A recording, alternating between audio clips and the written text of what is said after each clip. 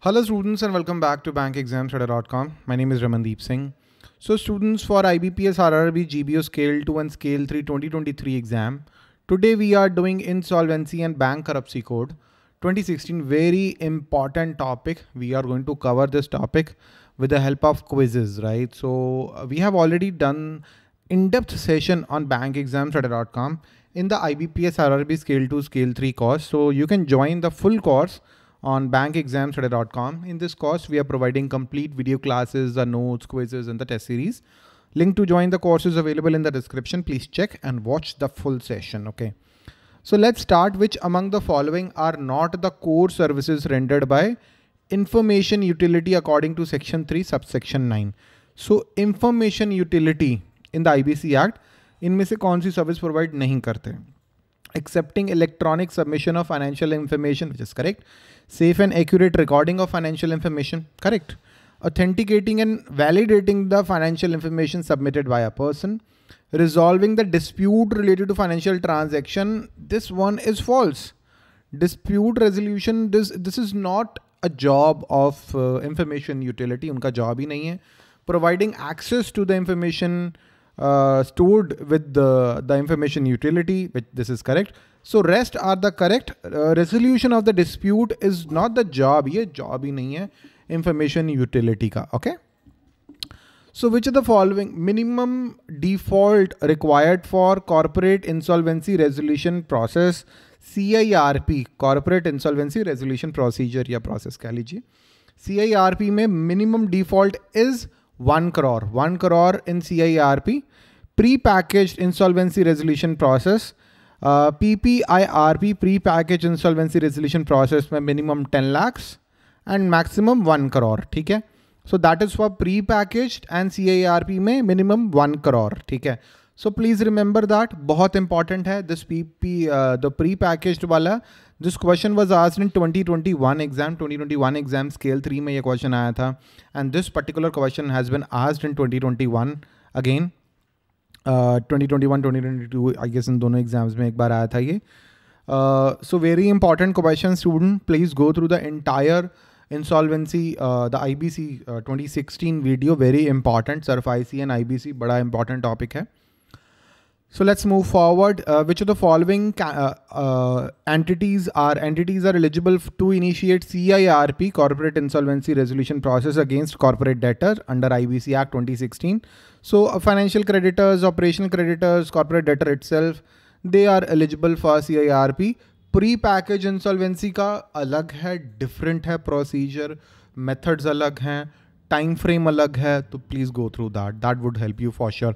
Let me just hide myself so that you can read the entire slide. Okay. Let's move forward to the next question. Which of the following statement is correct regarding the treatment of allottees under a real estate project under IBC Amendment Act 2019? So recently ने 2019 में amendment हुआ था. Real estate project के जो allottees हैं, right? So उनका treatment कैसे होता है in case of insolvency procedures? So allottees are considered as financial creditors and have voting rights in the creditors committees. Okay.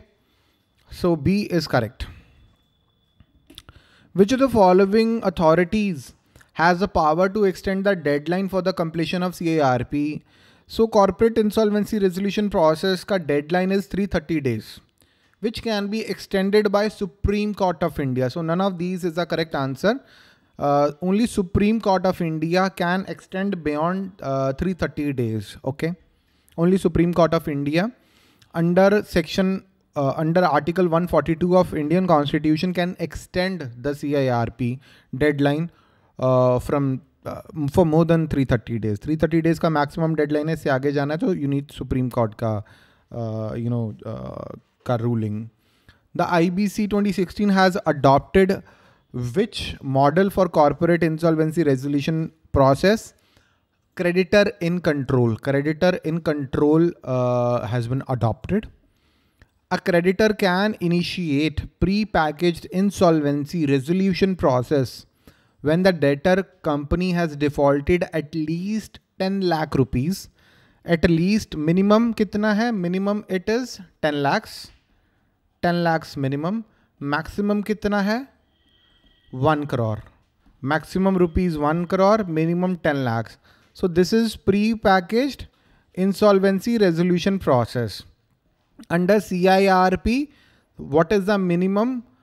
Minimum default should be rupees 1 crore. ठीक है? So please remember that this itself is a very important question. Let's move forward. Who regulates insolvency professionals in India? Insolvency professionals are regulated by Insolvency and Bankruptcy Board of India. So Insolvency and Bankruptcy Board of India, in short IBBI, regulates the insolvency professionals in India. The powers of board of directors of a company undergoing corporate insolvency resolution process is exercised by whom? It is exercised by the resolution professional. The resolution professional just take over the board of directors, and he takes all the decision. He take over the assets, right? He takes the full control of assets. Otherwise, the board of directors, they are going to sell off the assets. They are going to do a lot of fraud practices they are going to do. So resolution professional hired by the creditors committee, right? So he takes over the assets of the company.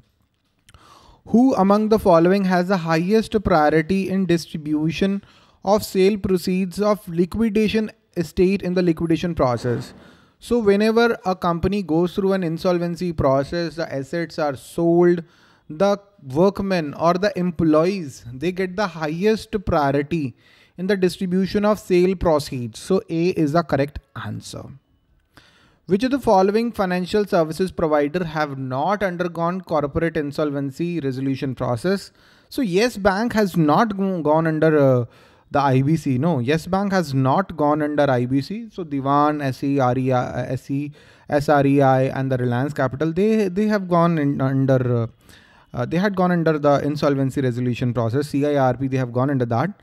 So Yes Bank has never gone through that. A committee of creditors comprises of financial operational creditors, secured creditors only, all financial creditors. All financial creditors are part of committee of creditors. Their voting rights are in proportion of the value of the debt. No individual shall be enrolled as professional member if he is not eligible to be registered as an insolvency professional with the board. So to become a resolution professional, an insolvency professional, you have to register with the IBBI. To become an insolvency professional, you need to register with IBBI. That is mandatory. Within how many days a liquidator shall distribute the proceeds from realization from the receipt of amount to stakeholder? Within 90 days, a liquidator shall distribute the proceeds from the sale of assets. So students, these 14 questions are very important for your exams. Go through the entire course of IBPS RRB Scale 2 Scale 3 2023 exam, available on BankExamsToday.com. Links are available in the description. Please check. Our courses are available on Android as well as on the iOS apps. You can access the course on your Android device, iOS device on BankExamsToday.com. If there is any doubt in your mind, just drop a WhatsApp message on this number or just call on this number. We are going to answer you. So that's all for today, students. List of all our successful students who took our courses in the past and they cracked their respective exams. I'm really, really happy for all of them. All these students that took our courses in the past and they cracked their respective exams, I'm really, really happy for them. So students, if there is any doubt in your mind, anything in your mind, if you are doubtful about anything, please ask your doubts and we are going to answer your doubts. Okay. So that's, I guess, all for today, students. Thank you and have a very nice day. Bye-bye.